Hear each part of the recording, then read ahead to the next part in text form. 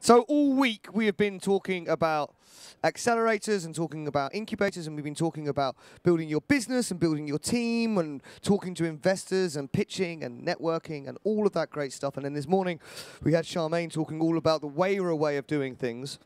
And this afternoon you are privileged and indeed honoured, especially since Carlos is currently going through a selection process, to have a huge crew of people who run what I think are probably the best incubators in London.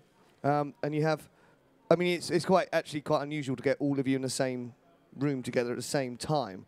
What I'm going to do is, each of them are going to basically say who they are and where they come from and just do 5 minutes on theirs. And then we're going to open it up to have some conversations about lovely ideas such as innovation and entrepreneurship and all that sort of malarkey, investment, challenges. And then you guys will also have a chance to ask your questions of them.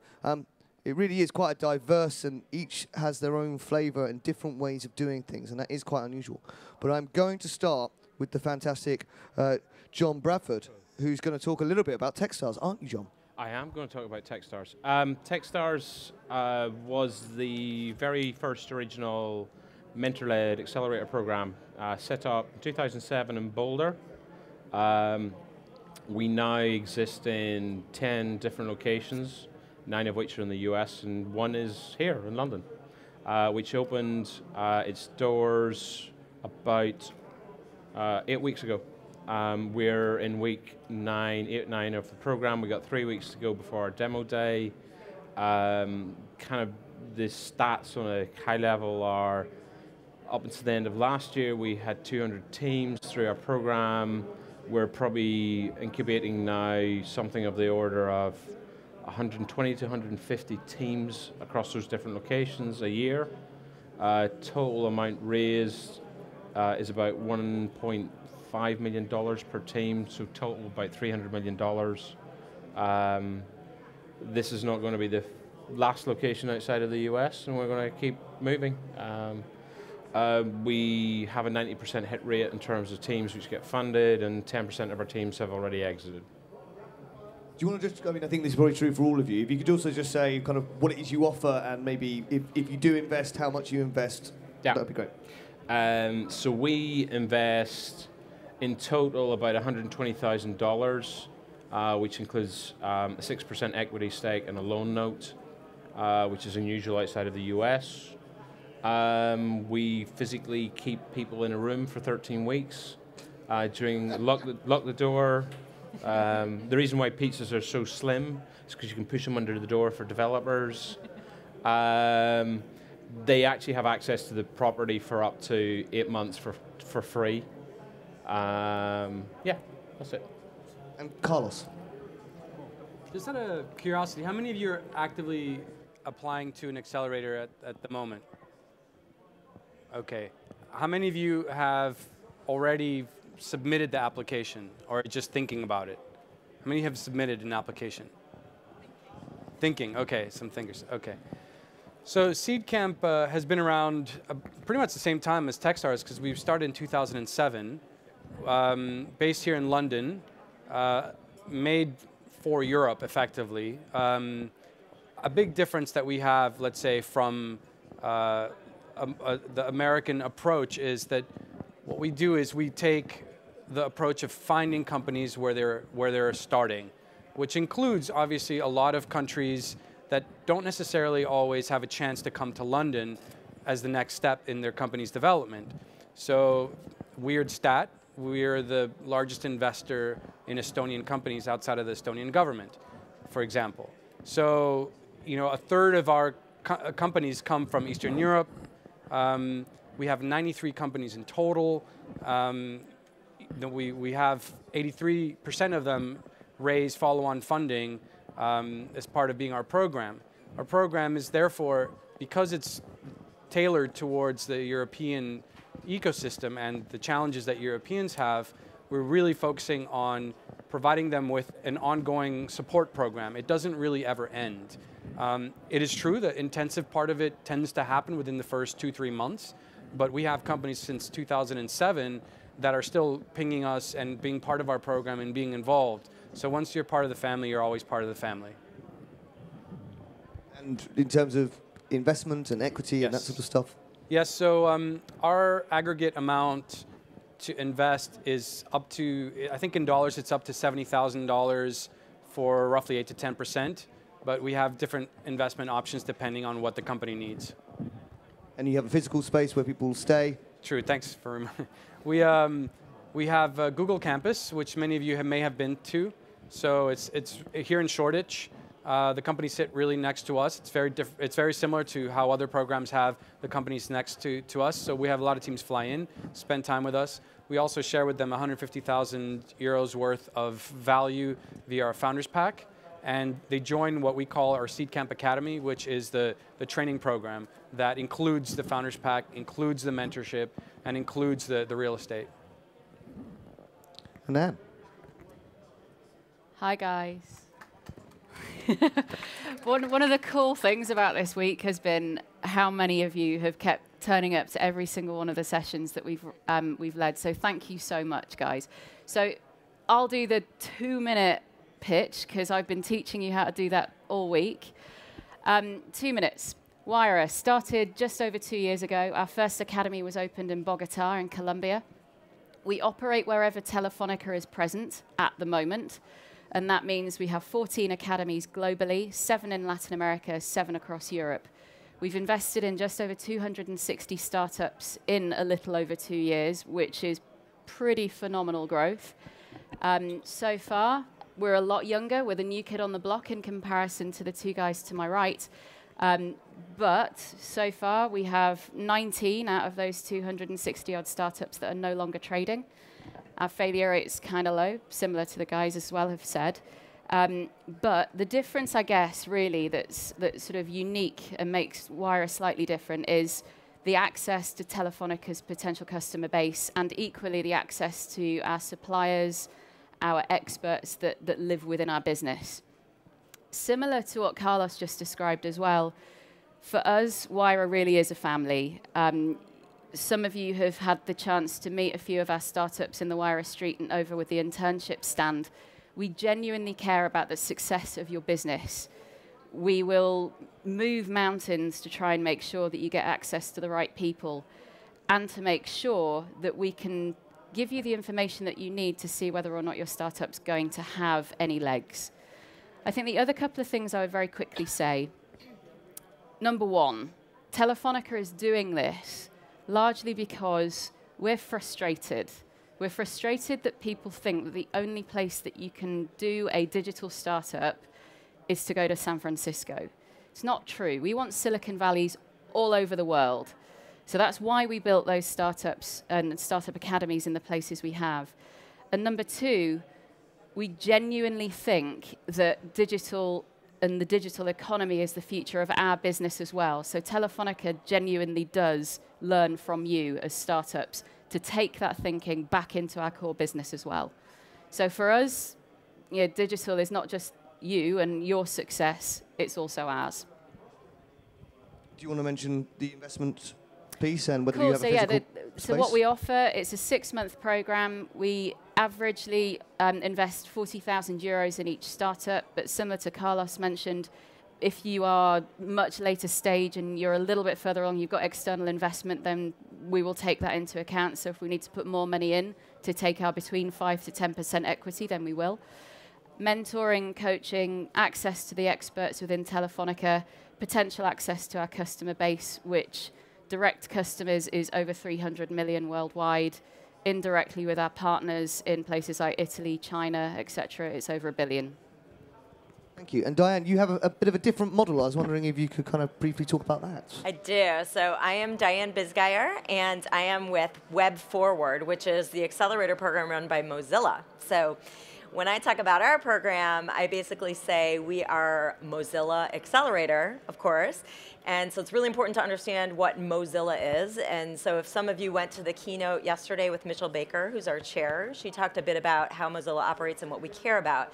So Mozilla cares about the web as an open resource that's not owned by any proprietary entity, government, or commercial entity. So insofar as Mozilla makes products, and supports entrepreneurs that build products that keep the web open and make it accessible, those are the types of companies that we want to support in our programs. So unlike other accelerator programs whose primary focus is high growth, our primary focus is high innovation around open web standards.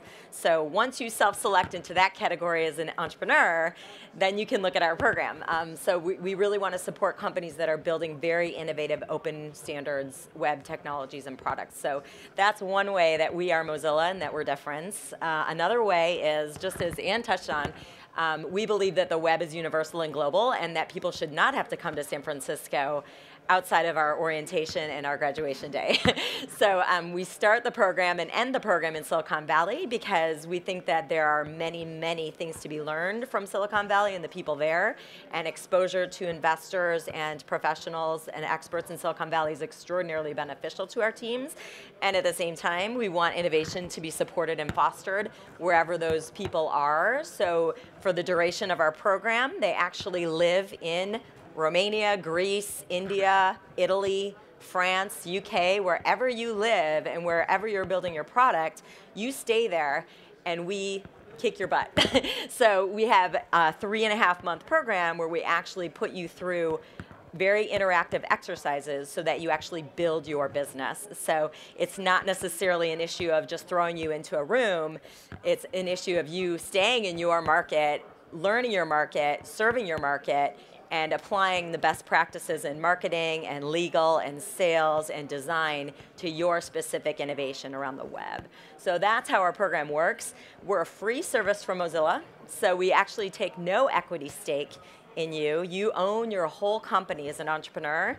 We offer this as a resource because we want the web to be good and we want the web to be evolving and changing and innovating. So this is something that we offer, and obviously it goes without saying that you become a part of the Mozilla community when you become part of Web Forward. So if you work or live near a Mozilla space, you get connected to the people in that community. You get to know Mozilla engineers, you get help from Mozilla engineers, as well as all the mentors that want to help Mozilla out, like I said, in Silicon Valley, but everywhere around the world. So, I mean, it's quite an unusual sort of model in lots of ways, and I think you really have to completely understand open source and the nature of Mozilla to really understand the sort of benefit, I think, of your system. It's very easy to sort of see, John and Carlos and Anne say, look, we give you loads of money and we give you this space, and then it almost sounds as though you don't give us anything. Like, what do we get? But it isn't that, sad. right? No, we give you everything. So first of all,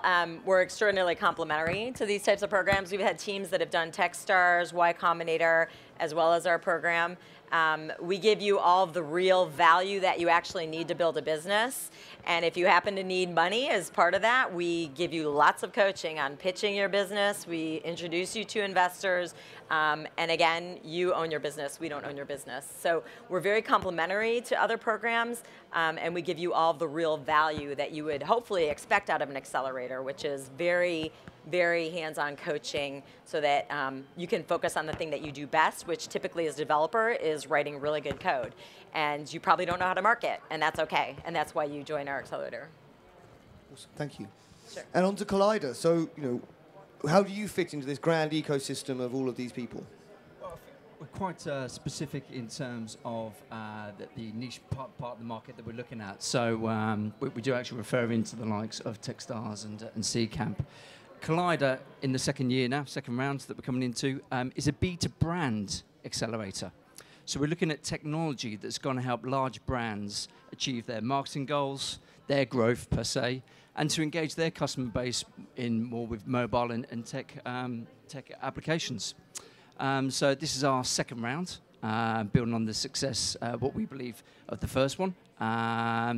With the brands that we've got on this year, we've got the likes of Unilever, BBC Worldwide, William Hill, Bauer Media, and CBS.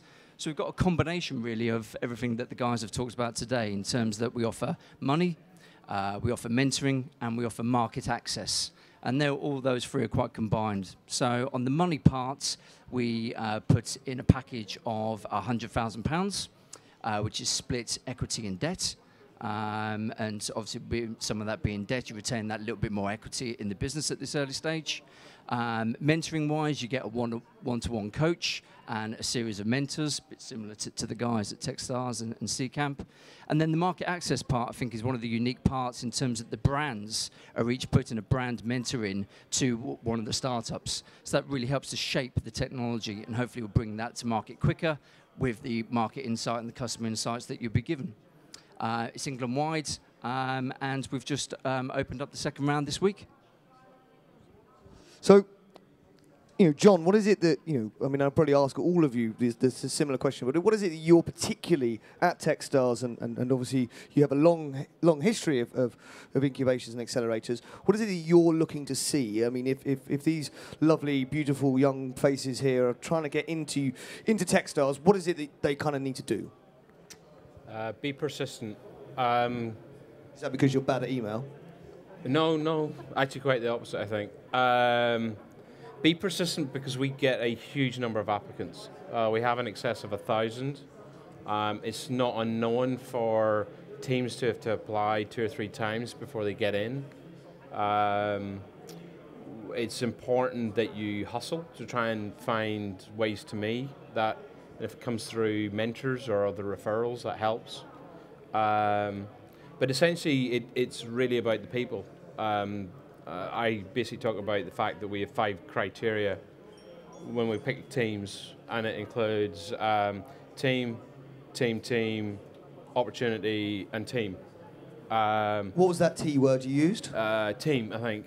But essentially, at such an early stage of an organization, that everything is essentially around the team, and the ability of the founders of any organization to have the flexibility and the persistence to kind of push through, and the willingness to potentially change the product or business model is really, really important. Having a fixed kind of product coming in with an average team, the chances of them getting through 5-7 years later to something really successful is pretty slim. I mean, this stuff is really hard to do. Carlos, what do you think? You agree with that, or is it all about team? Is it actually about product, or is it actually about sort of market opportunity? I mean, it's obviously a combination of the two, but let's look at a little bit deeper to what John said regarding persistence. For one, I think any program that has several applicants is going to involve a level of competition to try to get in, right? And the persistence means that if you don't get in the first time, you'll get in the second or third, and we have several companies that have gone through that process. Now, to the second point, which was about team, you might be asking yourself, well, what is a team? Like, what is it that an accelerator looks for in a team? One preconceived notion is that you need to have a technical founder. Now, it doesn't mean we don't necessarily say, no, you have to have one, but it just helps. It helps when the money's running low to have somebody in your team code. However, we do have people that are sole founders and have some amazing propositions, and because of that, we know we can get the resources around them to do that. So that's just one myth that is maybe just a break on behalf of everyone. However, we do look for teams that stand out on their technical expertise. We have guys that are amazingly known in the open source world and have done many amazing projects. So as a team member, you know that these people are capable of innovation. Half the time, companies enter with one idea, and 6 months later, they've changed it slightly. And at times, we've invested in companies where the idea was kind of not ideal, but we knew that they were going to work their way through it to the very end by removing things that weren't working, adding new things, or perhaps even scrapping and starting again. And so that's kind of what I mean by a quality team, is somebody who can assess when things are going poorly, rectify them, and have the capabilities internally to be able to do that. And being persistent enough to find the right people to get the connections to enter one of our programs. We had one applicant this is Seed Camp week right now for us, and we had one applicant who pinged 2 different founders of our Seed Camp companies to get recommended to attend. And so like that kind of resourcefulness gets you very far, because I take emails from my companies very seriously, and so having 2 different sources says, hey, this guy's pretty cool, you should meet him, well, guess what? I did. Did he get in? Yeah, he's in right now. So just wanted to make sure that did actually happen. It wasn't just, No, he's pitching right now. Awesome. And Anne, so, do you agree with this? Sort of all team, if I come with my sort of, I don't know, social network for cats, but you like me, and I can't prove any revenue, but you like me, are you going to invest in me? Are you going to help me out? No, I'm a dog person. But this whole notion of the quality of the team, we've talked about it all week, guys. The quality of the team is absolutely paramount. But here's another thing on that. You have to be able to take feedback. If you want to be in an accelerator, you have to be able to take the constructive criticism, take it on board, not take it personally, or if you are taking it personally, kind of have the veneer on your face that goes, thank you for that. Oh my God, that hurts. And then afterwards, go and change. If you're not that kind of person, particularly in Wire, you're not going to enjoy it. You're not going to enjoy it. You're therefore not going to change. You're not going to embrace that kind of feedback. You're not going to move forward. We've met lots and lots of co-founders and startups who have got extraordinary ideas. They're an extraordinary team. Together, they clearly look like they're going to move mountains. The problem is we think, and all of our advisors are also agreeing with us, saying they're moving the wrong mountain. But they don't care whatever feedback we give them. They carry on moving the wrong mountain, and they're not listening. The ability to listen and the ability to take the feedback is hugely important. So being true to yourself, being true to your idea is absolutely critical. But that balance between being belligerent and a bit stupid-minded to not kind of realize that everybody is telling you this isn't going to work, you know what? You kind of need to be able to take that feedback, take it on the chin, and then do something with it. I didn't listen to a word of that, but I'm sure it was interesting. Diane, I'm wondering if you can sort of talk. I mean, obviously, these guys can do the face-to-face, right? They can actually get up in someone's grill and say, look, shitty product, shitty idea, you don't know what you're doing, learn to code, stop doing this. How do you do that over, is it just an angry email? Is it? That's happened, but it's not by design. So as I mentioned, we actually convene all the teams at the beginning of the program. So we actually have a focused time where the teams not only get to know each other, but they get to meet their mentors and they get to meet other people from Mozilla. So when you spend 3 focused days together, you actually get to know each other quite well. And then we also have a very, very structured 3-month program. So rather than just hoping that serendipity happens because you're in the same cube, we actually engineer meetings with you and your mentors, you and the other team members. So we have calls where we're actually giving very focused feedback on their marketing, on their design, on their pitching. So that's kind of how the feedback works. In terms of what's a good fit for our program, to the original question, I would say, obviously, receptive to feedback, solid team, no question, right? Being resourceful, that's sort of like ticket to play. For us, it's super important to be innovative. So you've got to be doing something new to the web. So yeah, Cat Network, I don't care how motivated you are, a Cat Network is just not part of Mozilla's vision. So, so really the product and the degree of innovation that it's presenting around the web is critical to what our teams are doing. That doesn't mean that they won't change the product according to market feedback. That's just how startups work. But they need to have the chops to actually build something. So most of our founders tend to be technical.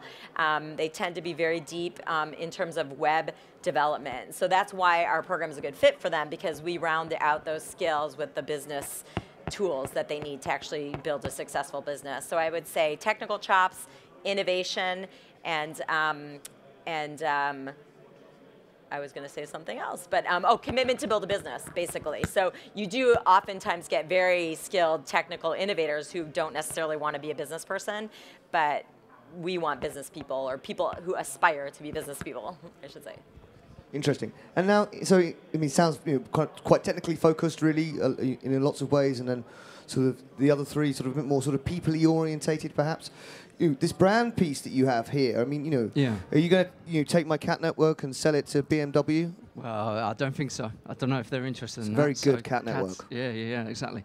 Yeah, I mean, I think given the early nature of what Collider looks to do and the brands that we've got on board, that echoing what the guys have said here, the flexibility in the management team, I think. So the talk this morning for the people that were here was about challenges and pivots in the technology, and it may go down different streams. And that's the sort of flexibility that we're going to be looking at in our management teams, because I mean, there is an example in our first portfolio. William Hill have taken a piece of in-game advertising that I don't like, but they needed to change the direction of the team with just one or two technical parts and whatever in the direction, and that's been done. The team have been receptive to that. So echoing what Anne was saying as well, I think it's just immersing yourself in the accelerator that you join. I mean, network, and get yourself fully involved. That's when you go and get the most out of it. Just extending your network, and, will reap new contacts and possible dividends. Interesting. Now, we're going to have a bit of a contentious discussion, actually, which Carlos sort of brought up at the beginning, which as we were chatting, which is, are there too many accelerators? There seems to be a lot. Like every week, there seems to be someone doing something. There seems to be a new vertical that, there seems to be an accelerator for cat networks coming out almost every single week. Are there too many? John, what do you think? I mean, you've been in the game for a long time. No. So I think there's now currently in excess of 1,000 accelerators on the planet. I take the view, which is, I've never heard anybody say, you know what, we got too many angel investors. Or we've got too many VCs. So why would we have too many accelerators? Now, that doesn't necessarily mean that all of them will survive. No different from an angel will invest, and some of them will withdraw and go away. Some of them may not be commercially minded. We are extremely focused on making a return for our investors. And I think what will end up happening is no different from the way angels and VC market evolves, is you will have top tier, and they will kind of sail off into the distance because there's a self-fulfilling prophecy, which is if you're really good at what you do, you can attract really strong teams. Kind of to put that into context, we have 11 teams in the program at the minute. 8 of those teams have seed funding before they get to my program. Yeah. I have 8 teams that are going into demo day that don't need to raise money. Yeah? That's the quality of the teams that we're getting. And so therefore, people get attracted toward that. We get later stage teams. Yeah? If you don't do a good job, what ends up happening is you don't attract so good teams and the whole thing starts to fall apart. But that doesn't necessarily mean that there's too many. You have to test the market. It's a market opportunity. Some people will try different models, and people have different motivations around all of these things. So, I mean, Carlos, how do we sniff out the good from the bad? I mean, obviously, I'm saying to these people that you guys are all great and that we think you're wonderful. But if I don't know, we have people from all across the world here. How do they kind of almost due dil and sort of inspect these people who are coming to help and trying to be useful, and they want to take a bit of the company, give you a little bit of money in a desk space? How can we as entrepreneurs ensure that we're protected? Cue epic music. Yeah, it's just for you. Seriously, wow. Inspired talk now. That's when Eye of the Tiger comes on. Seriously, wow. So if you look at the way that most venture capital funds have differentiated over the last few years, you've had the top funds have continually surprised all their investors with just ongoing returns of success. And therefore, that's why they continue to be the top funds. Then you have new funds which are specializing. So you might have like a pharmaceutical fund, you might have a clean tech fund, you might have all these things. And I think the same thing is eventually going to happen with the space that we're in, which is we'll have perhaps the original programs continue to exist as a generalist program that provide access to a lot of the things that most companies need and all the right connections. And then you have other programs which are going to be very, very specific to being the leader for a pharmaceutical startup. And that will provide a very different set of things. Like with pharmaceuticals, you might have a period that drugs need to be tested. It's a very different type of structure, which is going to be specialized for that kind of startup. So that's kind of how I see the space evolving, and therefore that will allow the universe for accelerators to expand, but it'll have to be clustered around either the tiering that John mentioned or verticalization of them. Interesting. Okay. So, I mean, Anne, I mean, we can, I talked earlier this week and this morning about my dislike for large corporations. Telefonica is quite a large corporation. Yeah, a little bit. How do I know if I kind of come into either your accelerator or another sort of big brand accelerators, of which there are now many? Mm-hmm. How do I know that what you're not doing is basically being really lazy as a large corporation and just basically trying to take my idea, and what you're investing in isn't maybe investable, it's actually just suits Telefonica's needs. They actually really want a cat network that I'm building. And how do I know I'm not just working for no money, not getting paid, and actually an employee for big, gigantic corporation? Okay, so seriously, the cat network thing it's not going to happen, mate. You just don't understand. Steve Jobs loves it. I bet he does.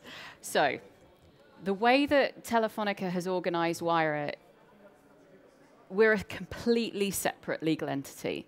What that gives us is enough distance away from the corporate machine in order for us to be swift, to make decisions, to make those investments quickly, but close enough that we can still take advantage of all of the other things that Telefonica can give you, which is brilliant. Things like advice on legal structure, advice on marketing campaigns, advice, stuff that we do every day because we're a big company and that's what we do. It's our bread and butter. I think ultimately as well, though, because we're only taking such a small percentage of equity of your business, we don't take a seat on your board. We don't tell you what to do. In fact, we'd prefer it if you make all of those decisions without us, because what we're not trying to do is spoon feed you. We're not trying to turn you into the next Telefonica. As I mentioned earlier, the recognition from Telefonica that it's a massive monolithic kind of corporation, that if we carry on doing exactly what we're doing today, we will not be here in a year, 10 years time, whoever knows what the glide path is. But we recognize that as a traditional monolithic telco, the future is not us. The future is you guys. So we need to find a way to be part of that from a grassroots level and also help you be successful, because that then gives us the credibility to then, when you are brilliant and successful, that you'll want to work with us. Interesting. The question from the front. Lovely. Sir. If a person is successful in securing funds from any one of you, does that improve their prospects of getting funds from other accelerators? In other words, does the success of the one accelerator count as a recommendation to the others? And secondly, if one has secured funds successfully with an accelerator, does that mean, do they sort of go to the back of the queue for, in other words, would you give a better chance to another company, to another company to have funds? If I apply to all of you, if the fact that I've secured funds with a group of you, would that sort of put me further back in the queue, and would you sort of give more priority to somebody who has no funds? Maybe you start. Maybe this is your question is, I understand the ethos of it, but what's funny is that the goal of an accelerator is not to get you into another accelerator. The goal of an accelerator is to get you out. Yeah. So if a company does that repeatedly, they are what would you call it? A chronic abuser of accelerator utility. I mean, it's not the objective. However, your question, I think the spirit of it is, how much do we cumulatively help fundraise? And that is kind of a large part of what we do. We published some numbers earlier this week, and if you look at every one of our yearly classes, they each exceed 80% in fundraising. And so you're basically looking at a high probability of getting secured follow-on funding by going through our program. And each one of us has, in this panel, has specialized their program around providing that level of support. I think the other thing I would say as well is that a lot of the VCs, they have, I mean, if we get thousands of applications, they probably get 10,000 proposals sitting on their desk. They're not idiots. They're going to look at who's done the pre-filtering for me so that I can kind of just get a little bit of a head start. So if they've been through Techstars or SeedCamp or Mozilla or Kaleido, they're going to go, actually that means that there's something in there, I should probably have a look at it. So it's not going to preclude that you're going to get further stage investment from a VC, but it will help. It will certainly get your application to the top of the pile, I would have thought. I also think you're asking the wrong question, because you're describing securing funding for us. From where we sit, the funding is the most irrelevant part of the process. That is the fundamental part of an accelerator. It's about the support and the advice that you get through the program. The money is there just to keep you alive, yeah? For as long enough that you can actually take the advice and the support and the resources that are available to kind of take your business to a whole different place. Yeah, that was, if we were going to get to me, I was going to, I don't know if we were going to round out the whole thing on the question, but the original. No idea what I'm doing, no idea. So the question was sort of where accelerators were going. I think that was kind of what teed off this thread.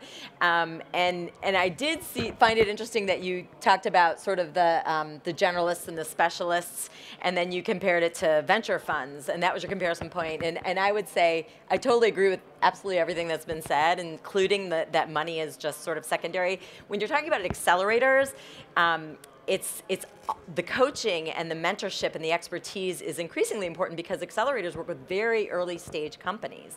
So the commoditization happens as companies mature. As you mature, you can do your own thing. You've got a management team, you've got sales, you've got a business model and then it's literally the transactional money that becomes more important. But in the early stages, I couldn't agree more. It's the coaching and the hands-on help that you get from an accelerator. So the comparison point that I would pick in terms of the trend of accelerators is less VC funds and more schools, because I look at accelerators as startup school. You've got to roll up your sleeves and do the work to build a company, and that is school. So in terms of the future of accelerators, I would say that specialized, differentiated ones definitely have a place, because if you love music, you're probably going to go to Berklee School of Music in Boston or Juilliard or something like that. So I think that there's a sustainable model for accelerators that have a specific focus, and the alumni network will play into those, and it'll reinforce the strengths of those. The generalist ones,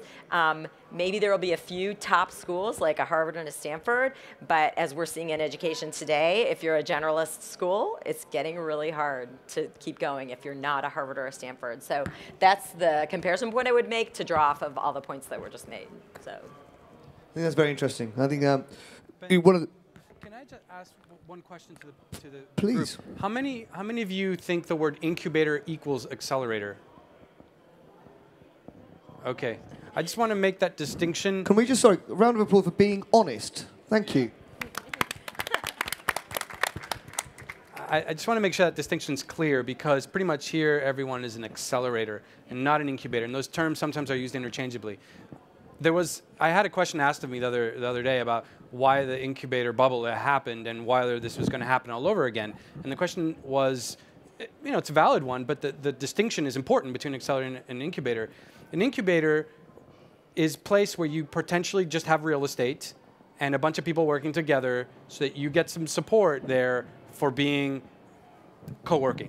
The problem that happened is that you get chummy with the people that you're there, and you basically become complacent on growing outside of that. Whereas the role of an accelerator is not to provide you a chummy place for you to relax and just become sedentary in that context, but rather the accelerators are about getting you to grow to the point where you move out. And so the distinction between accelerator is what we've been talking about this entire time, which is mentoring to accelerate growth, which means eventually you will outgrow the space that you're in and you will grow into a new one, and that's what everyone here does, just to make that distinction clear. It's a worthwhile point. Do you think it is possible that if you ever encountered a team who effectively don't want to be accelerated, but are kind of thinking it's more like a little bit of money, bit of desk space, and I can probably ignore the rest? Has that ever happened to anyone? Oh, yeah. Yeah? So, obviously, I'm not going to name names. You should. Maybe you should. I should, I know, but I'm not going to. Look, the one particular team, my observation when they came in, they had such potential to colossally grow very, very quickly. They were already post-revenue. They had customers. They had their product completely nailed. The problem that they had, though, was that the CEO would not let go. They would not let go of the decisions of the hiring and the firing of the sort of the sales process, literally every part of the startup, this particular CEO would not let go of. Now, if I'm being brutally honest about whether or not Wire helped accelerate that business, I would say no, we didn't. Now, was that because we weren't giving the right advice, the right advisors, the right coaching? I'd argue we did. I'd argue that person did not want to hear it. And equally, they didn't actually want acceleration. They just wanted the Telefonica brand name to help them. Yeah, they wanted the kind of the affiliation is a great word. They wanted the affiliation with the brand in order that they could actually talk about it in their marketing material, but they actually didn't accelerate one bit. When you talk to me, you said a lot about team and the people and how can one, as either an entrepreneur or as an investor or how can one sort of get better, I guess, at either taking this feedback on or, I know lots of times that, I've had business ideas that have been shot publicly in the street and then kicked to death, and then I've had to drag the sad, sorry carcass of my business all the way back to my parents while they then urinated on it, and then I cry. And it hurts, right? It really hurts and it feels bad. How can one sort of, is there any sort of training you do to help people get nicer, better, stronger, more resilient? John, maybe we'll start with you. Our teams during the first 3 or 4 weeks will probably meet upward of 100 different people. And actually that becomes a little bit easier because what you learn is, I think somebody alluded to this earlier, which was mentor's opinion is just that. It's their opinion and it's data. And one of the things we tend to say to teams is start to look at the trends in the data. And actually for young teams, it's a really good way of helping them to prioritize what they should and shouldn't be doing. So it's an opinion and it's just a data point. What the key is to find as many smart data points as you practically can on one side. The other thing that is really important to remember is those guys are going to sit initially probably for you with 20 minutes, half an hour. Some of those will engage with you and work with you on a much longer term basis. But they've only known about your business for 20 minutes, yeah? The only people that care about your business when you get up in the morning is the founder.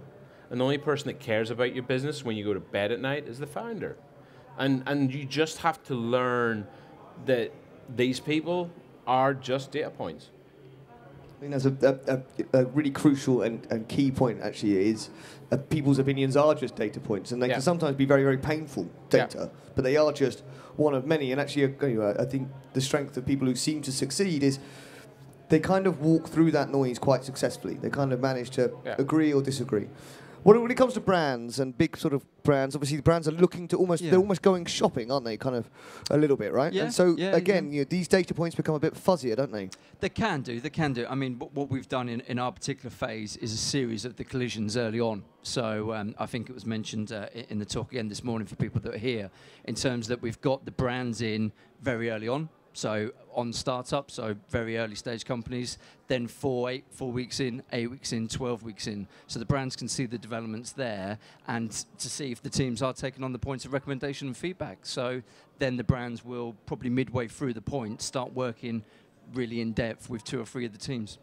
And so how do the brands effectively take startups on as clients? Do the startups take the brand on as clients? How does this kind of work? No, it's all commercial arrangements. We're looking at commercial arrangements at the end of the day. So our passion is the UK startup. So that's what we're looking to push. So it'd be full commercial agreements.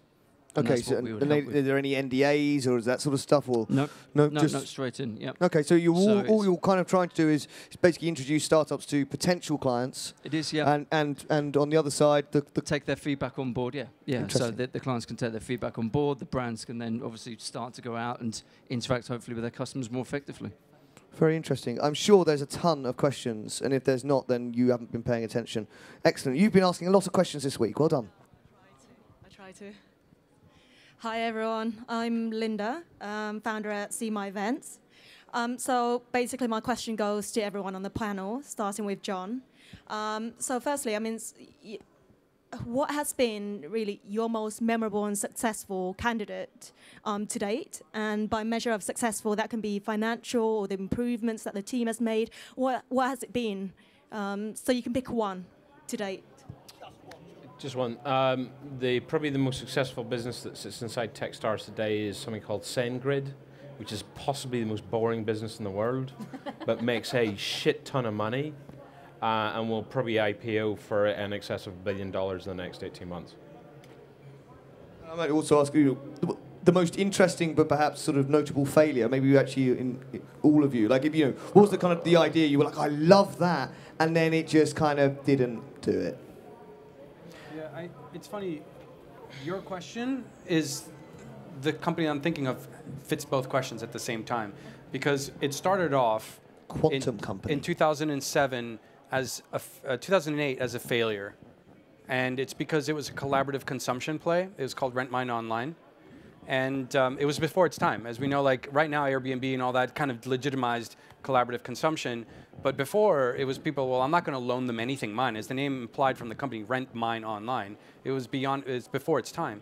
So the founder, Ed Spiegel, basically had to move in, like laid off everybody, moved in with his parents after about a year and a half of operation, like hit the lowest of points. Now, he was a VC at DFJ of Spree before quitting to start this company. So he was like, I'm a VC, I should be able to figure this out. So he's here, launches an amazing idea before its time, fails miserably, moves in with his parents, still keeping it going, does a pivot, moving into referrals for a flat, right? So Rent Mine being flats. So pivots into that right at the right time when the collaborative consumption play starts coming out, and we sold it last year to a publicly traded company.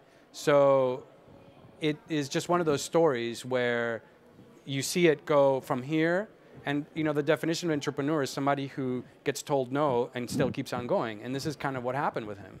It's like things got bad, and then he made it out. And now he's one of our alumni mentors, comes and shares his story, because it is both the questions. It's both one of our proudest moments and also one of probably the ones that we're like, well, it's too bad, but turned out okay. I just had the vision, knowing quite a few VCs, the vision of a VC going back home. I kind of like that. I can imagine that really must have hurt. So, and come on, what about you? You must have seen a fair few stories, some tragic tales. That's what we want. Genuinely, the idea of picking one. I hate you for that question. You're just being horrible. nice, Anne. Just pick one. You have one. Of course you do. I'm picking one. They're called TEDCAS. They're from Madrid. They're amazing. It's an amazing team, and Toby, just suck it up for a few seconds. Right. TEDCAS have designed a software, slightly bit of hardware solution that allows surgeons to be able to move a screen around. If you remember Minority Report, so the idea to be able to move a screen around with a hand gesture, probably a little bit more lucidly than that, but yes. Camp as well. Absolutely. And do you know what? One of the reasons why I love these guys, number one, they embody the Wire spirit, which is they will never give up. These guys always have a smile on their face as well. And that ability to just light the room up, they have it in spades. Number two, the tech's just cool. I mean, when you see it in action, you just go, oh, that's just cool, man. I want some of that. You want to take it home with you. Number three, it's cool as well because it's built on Microsoft Connect. It's an application of existing technology in a space that hadn't actually been disrupted at the time. And then the very last reason why I love them, the product worked. They'd got it designed. They had it built. It was working. What they didn't have was the ability to walk into Microsoft and say, please, can we use your software so that we can actually sell it to loads of different people? That's where Wire helped. With our Telefonica creds, Jose Maria picked up the phone and spoke to the guys at Microsoft, and the next day they had the meeting, the door was opened. A few weeks later, their software was licensed pretty much all across Europe, South Africa, and the Far East. That for me is the beauty of being able to use the corporate brand to do something good.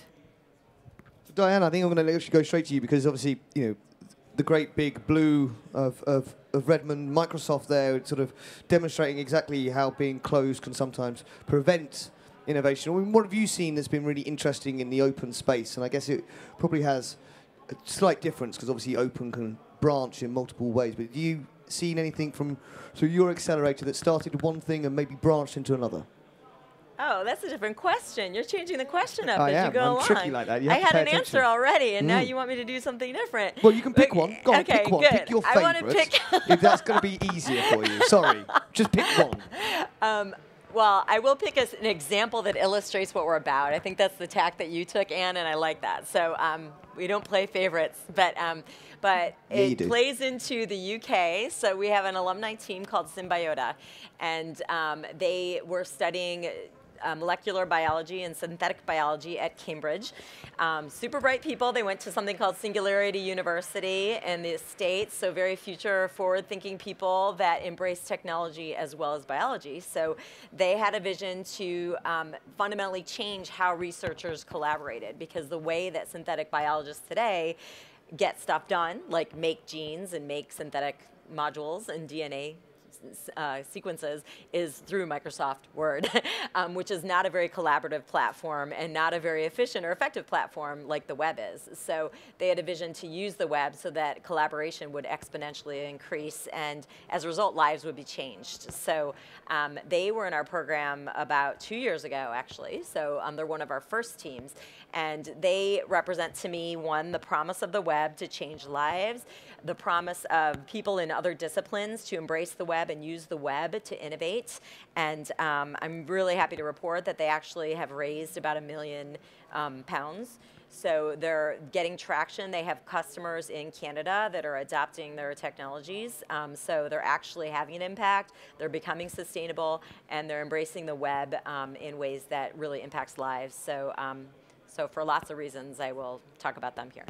That does sound pretty awesome, I have to say, actually. And the same question, obviously. Yeah, and don't say you don't do favourites. Everyone does. That's life. Well, we're different, but we're only 9 months old. So, and I've only got 9 companies to choose from. So, babies get born in 9 months. Come on. Yeah, they do. Well, yeah. So, I think success-wise, probably MyAppy, bringing all the social media feeds into one place.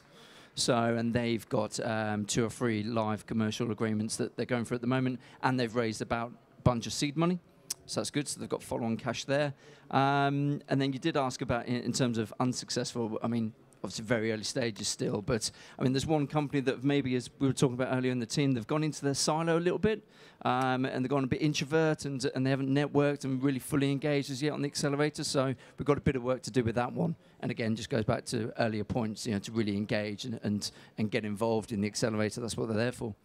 Actually, that reminds me of an interesting question that came out this morning, which is, I've got this fantastic cat network, which is a superb piece of kit, and I want to get accelerated. And I know that Techstars will invest in it because I know that John likes cats, and he's a big sort of social media fiend, and wants to be able to share pictures of his cat with other cats. What if I don't want to physically be in Techstars? What if I don't like other people? What if I only like cats, and I don't want to be in your space, but I do want your money, and I don't really want to work out of your space? Is that possible?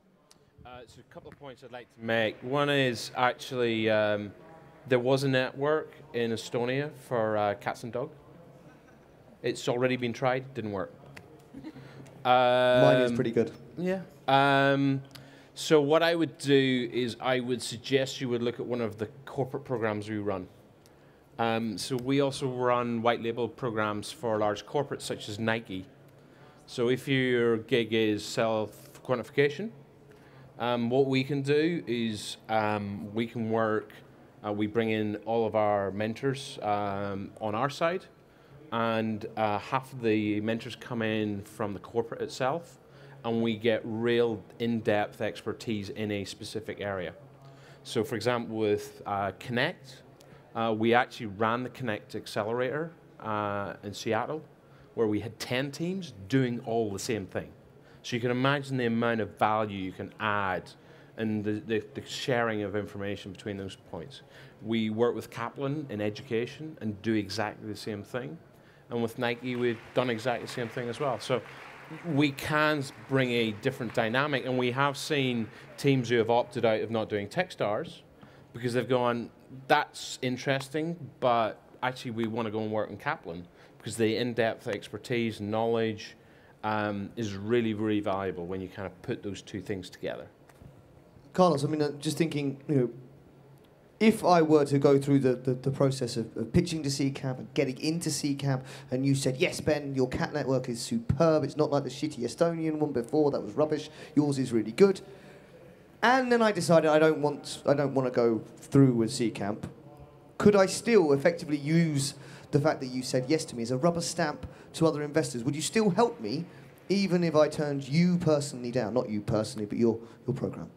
Yeah, I mean it's tough because this is a relationship business. Like you cannot show up and expect, like there's going to be companies that are killing themselves working out on stuff, and the enthusiasm that I'm going to have to try to get them to the right people is very different than somebody who's basically saying, I don't want to work with you, I don't want to do anything with you. By the way, the whole purpose of the selection program that we all have is to make sure that we don't find any of those companies. So therefore I can happily say I don't think we really have any that are in that situation. And occasionally something like that might happen, but you really work on changing that and you try to figure out why. But if that were the case, fictionally speaking, like, well, could that team also expect that they're going to get, they're just going to get the same treatment? They're not. I mean, it's just unrealistic. So, and investors ask questions. They're not going to be like, so, Carlos, are these guys hard workers? What am I supposed to say, right? So it is very much a relationship business. It's about being transparent and saying, look, this is how these guys are. And that's why we choose to back the best companies. That's a great answer, because it was a bit of a silly question, really, I thought. What are we seeing, Diane? What are you seeing in trends? Anything exciting? Is it still social, geo, local sharing apps for cat pictures? Is it something more exciting? Well, for our focus, again, we're really focused on what's next, so no. But I would say there's a lot of interesting things around devices and that connectivity between the web and devices, so Internet of Things. So we had a company in Greece in our last cohort that has a web-based integrated development environment so that you can actually work with Raspberry Pi and Arduino and programmable devices, but it's all web-based technologies, so you don't have to buy into one proprietary stack. So that's super interesting for us. The 3D printing space is obviously a massive opportunity across the board, not just for the web, but we had a team in Paris called Sketchfab that is another web-based platform, so you don't have to buy a proprietary download or plug-in or anything like that. You actually can use the web to create and model 3D models, and so they're working with a number of 3D manufacturers to partner and take advantage of that huge opportunity in manufacturing. And it's interesting. Mozilla have always been very, very cutting edge and a huge advocate for the open web, and I'm a big fan of theirs. What about brands? I mean, how does this work? How does this play out? Like, I've got a 3D printing, Internet of Things, social geolocation app that shares pictures of my cats and prints them off. Can I sell it to William Hill? Don't know. Without thinking, I'll skip that. I think in terms of brands, you know, as you were saying earlier, in terms of how large they are and how slow moving some of them are. So, we're taking new tech to them, which they're excited about. Current trends, around gamification, bit of big data as well. Being able to track customers is quite important for them, and then how they want to interact with their customers. So we actually get a lead from the brands now. How do you want to interact? What are you looking at doing?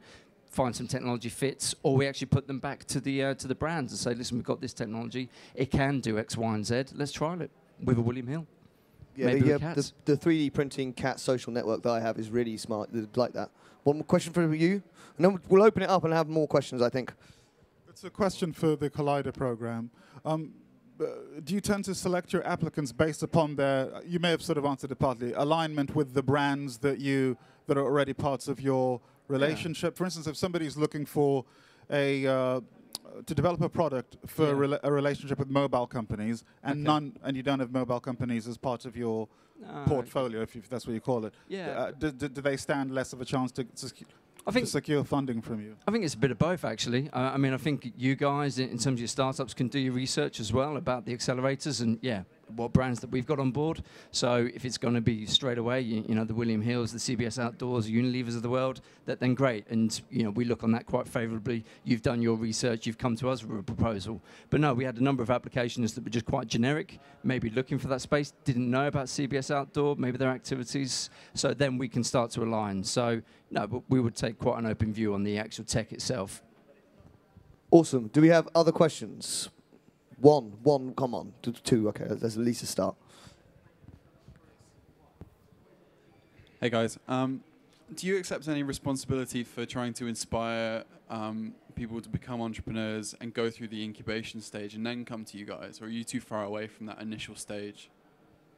So I'll answer it because we have a program that it just does that. It's called Seed Hack. And in a way, we've taken the concept of a hackathon, which is obviously just an aggregation of people working on a specific idea. And we said, okay, part of the problem comes from people having the ability, but not having a good idea, or rather an understanding of what industry problems there are. So the idea, the ethos behind Seed Hack and how it's different than other hackathons is that we research company problems. We research an industry's problems, and we bring in speakers from that industry who identify key problems. So we've done healthcare, we've done fashion, we've done big data and fintech. And so each one of those industries, we've brought in people who say, look, these are the problems, go work on them. And so we've spawned businesses, some of which have gone through Seed Camp, from those events as a way of saying, look, you might not have an idea. So here's a way for you to work on it. We'll give you the resources to work on it. And then if it surfaces to the top, we'll also include you in the next phase, which is Seed Camp. We approach this in a different way as well. So we have internally what we call Hack Stars and Associates during the program. Because it's so hard to get into the program itself, what we do is open a channel up that you can actually come and work alongside the teams themselves. What's happening at this point during the program is a number of those people are joining some of those startups on one side. And something a little bit astonishing happened about 24 hours ago, which is one of the series of the Hack Stars and the associates actually partway through the program have created their own business. They applied to not one of these accelerators, but one of the other London accelerators, and actually have got accepted into one of those programs because they've effectively sat in on all of our lectures and all of the mentoring, and they've been kind of taking up all of this information and actually applying it to the business that they've been doing themselves. And I think that's really important. And I think all of us, without wanting to speak for every single one of us on the panel, but I think we would probably all share the same ethos, which is the reason why we're here. Yeah, all right, there's a commercial output that we're all trying to aim for, and we all want to make sure we get great exits and that kind of thing to be able to report back to the shareholders or report back to our bosses. That's not really why we're doing it. The reason why we're doing it is that we all genuinely believe that investing time, effort, and people into inspiring people to want to build their own businesses and to build businesses within digital startups is a good thing. So, you know, Telefónica's answer to how are we building the ecosystem, you're sat in it. You know, Campus Party is massively sponsored and funded by Telefónica, been going for 10 years sponsored by Telefónica, 15 years in total. Every single year we hold this as a week-long hackathon in a major city. Last year it was in Berlin, this year London, next year who knows where it's going to go. Happens in Latin America as well. Our genuine desire is to inspire young people to consider digital skills as being a fundamental part of their future. If they then decide to then want to build their own startup, then great. They've got an outlet to potentially come to Wire, go to Seed Camp, to Techstars. Brilliant. But equally, we genuinely just want kids to learn how to code, to learn the digital economy, because that's our future. Yeah, I was basically going to say that we are a part of Mozilla, and we actually don't have shareholders to report back to except for our board that oversees us. So we don't even have that. So we're wholly committed to the well-being of innovation, and that's why we're doing our program. And that's why we do other initiatives with Telefonica. So if you went to Building 6, you would see a whole zone dedicated to making the web, and it's doing exactly what Anne described. So we have a number of partners, including Telefonica, that are providing programs to kids and other people people around entrepreneurship, around digital literacy, and around coding skills. So, so Mozilla as a whole is extremely committed to that, and then our program is part of that value chain in terms of if they're ready to build a business on that, then we're offering Web Forward to them. So. Yeah. We don't have anything here in London. We don't have anything per se ourselves, but we'll plug into the guys at Techstars and C-Camp, and then London specific. So apologies to people outside London, but you know the meetup groups, UCL have got some enterprise schools and what have you as well. So they're good grounding places to then be able to then start considering and applying for accelerators. Hi guys, just wanted to know how you were dealing with dilution in with your investments. So if you particularly like one of your startups, do you follow up in next rounds, or do you structure a special deals at the origin to prevent too much dilution, I guess?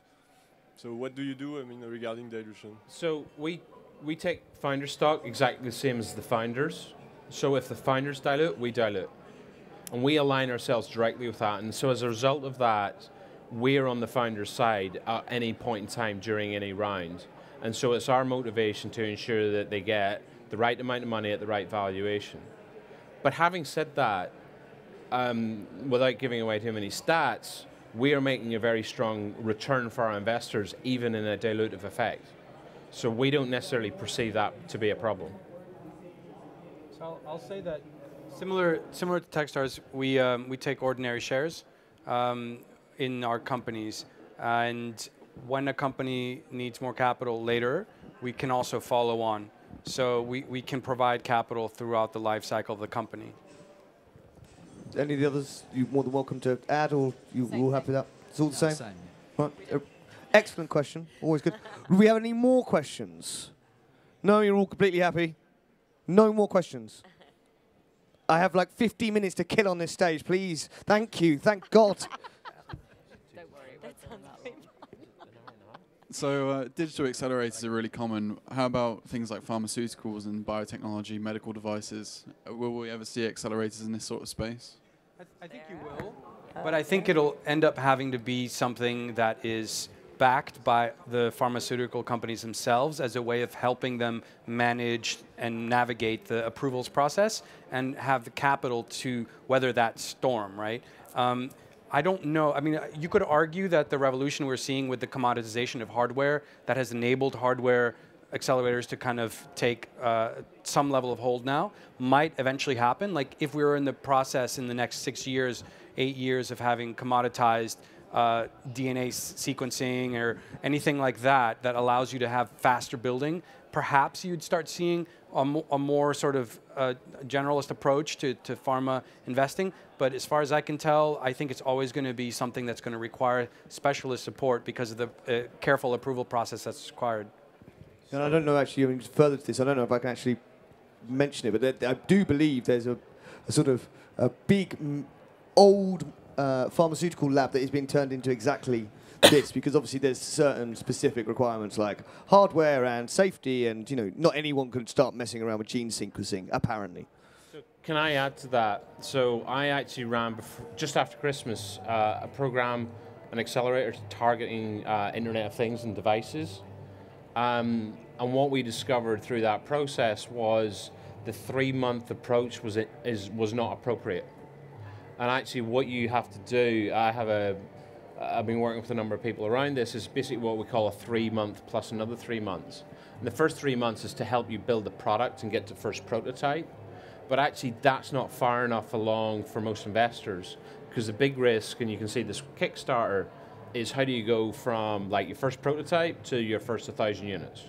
So actually being able to de-risk that's really important, and working with the right partners is really, really important around that as well. If it's got IoT, internet, connected device type technology, going from one device, the prototype, to 1,000, because guess what? As a web technology, your first prototype's your MVP, and you can suddenly have 10,000 people test it.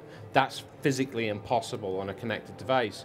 And my point being with pharma is there will be something called an acceleration program, I have no doubt, but it might not constitute and look like the format of the programs which exist today. And my guess is an accelerator program in pharma will be 12 months, not 3. Yeah, I mean, I think that's absolutely true. Yeah. I mean, I do think we'll see this model. I mean, we've seen generally that software has software practices and software development has often led the sort of bleeding edge of businesses, and I think we do see that stuff scaling through. The underlying model, which is an accelerator model, it's really important to understand this, is if you rewind the clock 10 years, the barrier to entry was capital. So I'm old enough to remember 2000, and I was party to a startup, and our seed round was $25 million. Yeah, that's a pretty big barrier to kind of compete against. And what's happened is we did some math, and to do that same startup today would be about $1 million. But if you kind of align that and basically say there's kind of smarts and then there's capital, the smarts actually haven't changed, but the capital has completely fallen through the floor. And so therefore the importance at a really early stage of the smarts versus capital is proportionally much, much larger. Now, if you look at other industries, you can see exactly the same thing. And the reason why hardware and connected devices is happening in the same way is the cost of doing hardware is starting to fall on that trajectory. And there are many other industries which are doing that. And so therefore the barrier is no longer the capital to get into market. It's actually to do with the accelerator, it's the connected people, it's the networks. Those things are becoming more increasingly important at a seed level. The thing I would point out is when you get into a growth phase, you still need a lot of capital. And you can see that, a really good example of that is Facebook. Facebook absorbed a huge amount of capital to be able to grow during certain parts of its system, but we are talking about at the very earliest stages. It's such a key point, and often forgotten about. Not only, I mean, I worked for a company and we spent 20 million pounds trying to take on Google, and mainly because we had this gigantic server room. It was all air cooled, and 99.9% of it was never used. But we built for scale because we were effectively spending Simon Cook's money, so we thought, why not? Any more questions? Oh, yeah. Just off of the question regarding the accelerator for healthcare or pharma, there's a program called HealthBox. I can't quite remember the details around it or the duration of the program, but definitely take a look at HealthBox. Okay. Yeah, I just kind of throw it out there because, yeah, I didn't remember. Thank you very much. Very helpful. We like that. Any more questions at all? I warn you, if we don't keep getting some questions, I'm going to get you all to stand up, and I'm going to start embarrassing you, and I'm going to make you practice pitches in front of them, and I'm going to literally... So it's really in your interests, I think, unless you're a dedicated, true entrepreneur who want to pitch in front of these fantastically smart and intelligent people who I think have discovered my social network for cats. Yeah, Carlos has obviously found the link to my site. Cats. Cats. Found some cats for you, Ben. Yeah, it's a competitor. It's a competitor. Hi. You say you have thousands of unsuccessful applicants. Do you offer feedback to each applicant? No. No? How can you meaningfully, I guess? I mean, I go from, we had 1,302 applications for 10 slots, yeah? And we had to select them in 3 weeks. So I effectively go from 1,000 to about 100 in about a week, and then 100 to about 25 in another week, and then I have 25 to 10 in another week. How about I can give feedback to the later stage ones, like in the last 25, but it's impossible. Look, bluntly, the 1,000 to 100, it's just shit. Sorry. I mean, I think that it's a valuable question to ask, and when we went through starting Seed Camp, we realized that the European ecosystem was at different levels in different countries, and that there wasn't a one-size-fits-all solution, and that having just a simple sort of X-Factor-like thing where you come and you meet us and then we make a decision was not going to be constructive for the European ecosystem. So our program is built around an events model. So we go to cities, and like what's going on today is our Seed Camp week. It's the end of our Seed Camp week. It is the process of evaluation of which companies will get investment, but the companies that have gone through this week are getting free feedback. So you're pitching every day, you're getting mentoring every day as if you were already in the program, and at the end of it, you will get admittance into the full long program. It's like an iceberg. You see a little bit. And the reason why we constructed it this way was because we knew that we weren't going to be able to accelerate the European ecosystem as a whole if we just left the doors closed for the companies that we invested in. We had to open it up, at least in part, to everybody who is trying to do something meaningful. And we do that continuously in the same location year after year, and we see the huge change. Like from the first time I was in Slovenia to now, you know, like the growth. And the same guys who tried one business, they went through the mentoring, they might have changed their mind because they didn't get selected, but they still got all the mentoring. They said, you know what, I can see now why this idea was flawed. Let me go back and try something new with all the feedback that I got, and then that time around they get in. So we do behave a little bit differently than the traditional sort of format, but it's because it's tailored for what we kind of assessed the situation was here. Awesome. Yeah. I'm just going to echo John's, dependent on the stage. So there's usually initial sift on these. You start getting down to a few. But, I mean, we've put the application process first part as a video online. So, you know, we're not asking for reams and reams of application forms, business plans, financials, and what have you. So, yeah, you get a decision, unfortunately, at the end of the day that might not get any feedback, but it should enable you to, to at least get that on there and you have something for the future. And are there any sort of, you know, common mistakes that these people could kind of avoid? I mean, you know, aside from spelling, grammar. Too long. You know, if you depending on the application, read the application guidance. If it says 3 pages, keep it 3 pages. If it's a 1 minute presentation, a 1 minute presentation.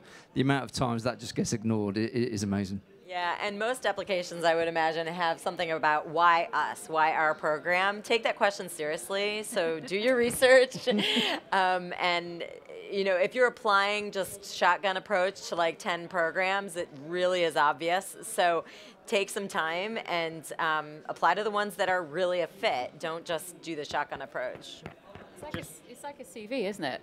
You know, when we were applying for jobs 10 years ago, we were given the advice, don't just, send the same CV to every single person. I completely agree with you. I think a video or a pitch video of 2 minutes, or even just an introduction video of you and your team, will absolutely make you stand out versus just somebody else's bunches of words that they've applied online. I think anything that you can do to make yourself stand out. Personally, I would always advise that if you can try and physically meet somebody from the team and just go, look, I've applied, I'm really excited about it, love to be able to talk to you about my idea. I recognize you're probably very busy, but somebody who's made that effort to come and meet you personally always makes a big difference as well.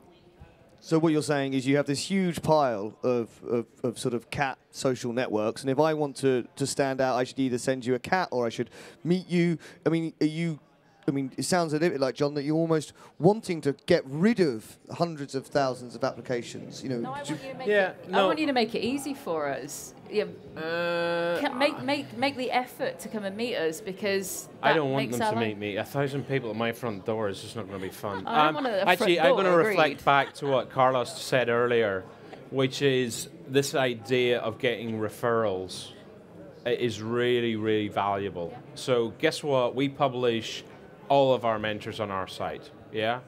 And one of the secrets of our current batch is of our 11 teams, 8 of them came through referrals, yeah? So it's not you come to me, you would go to Carlos and say to Carlos, I know you know John and you know me, can you just put in a good word and send them an email and just say, we've spoken to such and such. Those are the sorts of things which rise your application through the system. And you're more likely to, even if you don't make the cut, you're more likely to have somebody spend a little bit more time looking at an application.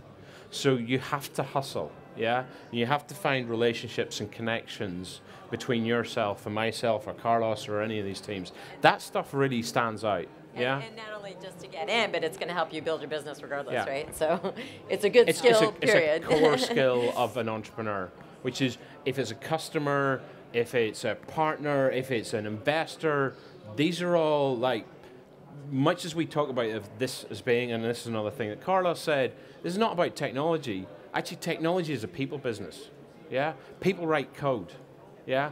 And all of those things that actually happen, and the ones which are really successful are because of individuals and how they interact and work with other people. Yeah, it's not.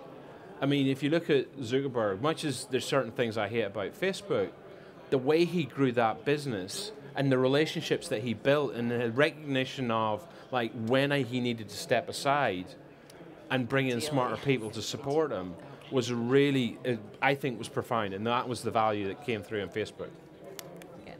Awesome. We always like a good Zuck story. I think there's a few of the guys on the panel that actually need to go. Oh, well, they can't. They can't. They have to stay. Stay? No, let's face it. I think I'm pretty going much to build everybody. that cat network. So John's going to go and build really a cat network with Ben. Carlos needs to get back and judge some amazing startups for Seed Camp. Diane, I know needs to get back to Mozilla. I'm obviously going to stick around. I don't know whether the guys from Collision, you can stick around. So if there are any other questions, please do come and get us. Obviously, there is another thing I need to do. So a bunch of you applied for a fast-track process through to the next stage of Wira. I had 15 applications over lunch, so well done, guys. I'm delighted, so I'm going to choose 2 of you, not just 1. So, Linda and Pablo. Well done, guys. So, you guys have absolutely embodied what we asked for, which was you've hustled, you've met people, you've networked, you've learnt stuff. So congratulations. We will see you in the next round of Wire applications. If you take a seat, I just want to say thank you to our wonderful panel as well. And I know Ben will say the same thing. I think it's very rare that you get to see this many people from different accelerators all on the same stage. So I know you're all really, really busy. So from Wira, thank you for joining us. No problem. And guys, that's it. That's 16 hours of content you've sat through over the last 4 days. And you've done it with absolute passion and genuine commitment. So thank you so much. And genuinely, good luck to all of you. Thank you, Anne. I think I'm just going to very quickly recap what I think I've learned this week. And one of the things that I do think is really important about, if you're thinking about starting a business or you have a business, I've been doing startups. We love you, John. We love you, Carlos. Bye-bye. I've been doing startups. I've been working in startups since I was 18. I've done every single job in a startup. I have been shit at quite a lot of it. I have been awesome at some of it. Even to this day, even though I know investors and accelerators and people, and I'm very well connected, and I'm very lucky, and people support me, and I can probably do almost anything, I would still, if I was starting a business, apply to an accelerator, because it doesn't matter how much you know or how much you've done before, or you still don't know anything. Like, you just don't know a single thing about your business, and that's the entire point of a startup. A startup is not a business plan. A startup is not an idea of how you're going to make yourself rich. It is literally a thing you are solving day in, day out. It is just a series of problems you're trying to fix, and you don't know the answer, and that's fine. And every day you wake up and you think, I don't know what I'm doing. What am I doing? And you go to your email and you email someone and you say, I don't know what I'm doing, and you hope that will fix it. Or you try and find someone, you try and hire them, you try and recruit, you try and build. There are days where I stare at code and I don't know what I'm doing, and I think to myself, I am awful at this. I am so bad at this. Why am I doing this to myself? Why don't I just go and work in Marks and Spencer's and sell prawn sandwiches? Why am I putting myself through this? And it's a lonely, scary, horrible thing, right? It really is. Trying to build a cat network that people will actually use. Trying to get cats to use a keyboard has been very challenging, Anne. Very difficult. But I think I would still apply to one of these fantastic incubators and really do understand to yourself that it's okay to not know. It's okay. All you have to do is forgive yourself, realize how beautiful you are for even attempting to do these things. And I urge you to spend as much time as possible walking around these stages, talking to people, getting their business cards, networking, doing your elevator pitch, hustling for money. Never, ever give up, because otherwise you'll end up working for some gigantic corporation. You'll hate yourself deeply to your bones. And we don't want any of you to go and work for a corporation, because you're all better than that. A Churchillian speech there. Nice work, friend. Nice work. And also, Ben's been here all week helping us. Honestly, couldn't have done it without you, Ben. Thank you so much, darling.